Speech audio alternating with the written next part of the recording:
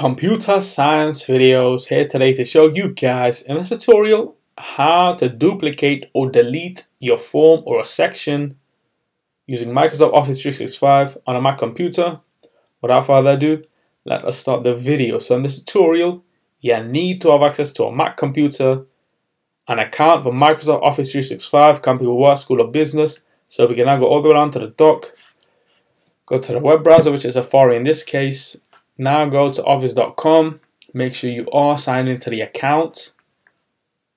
Then go all the way to the left top corner of the screen, go to all applications, explore all these applications, go to Microsoft Forms, go to a form that we have been working on and in. Let's now duplicate a section of the form. If we click on number 2, we can copy question, and that will give us 1, 2, 3. We can choose to delete this question and previously collected responses. It will be permanently deleted. Click on yes, so that's now gone, and that's how you duplicate and delete. We can also add new, go to choice again, add a question.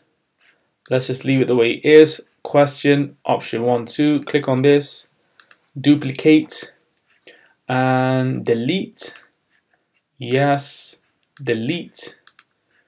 Yes. And we can now quit Safari, leave page. And so that's it for this video. I'll see you guys on my next tutorial. Thanks for now.